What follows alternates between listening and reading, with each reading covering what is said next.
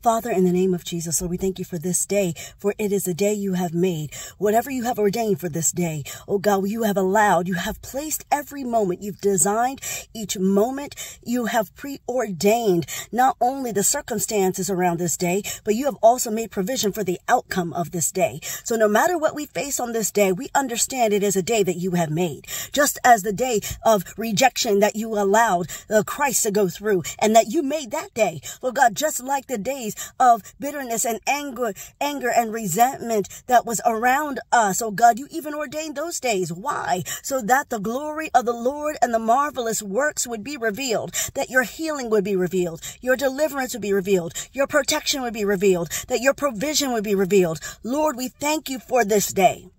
We will rejoice and be glad in it. We thank you that your works are marvelous. You did it.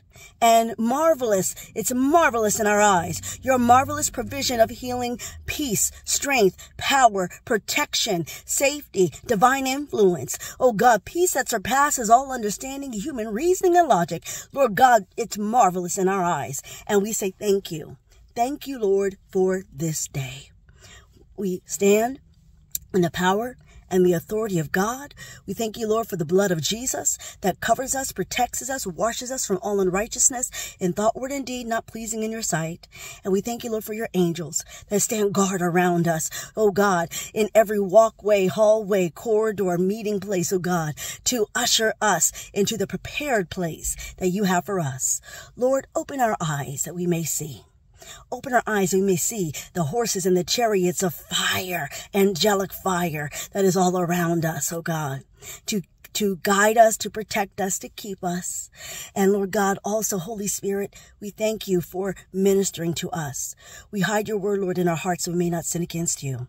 We thank you, Lord, for all the things that you have done, already done, and yet and still doing. May the words of our mouth and the meditations of our heart be acceptable in your sight, O Lord, our strength and our Redeemer. In Jesus' name, amen and amen. God bless.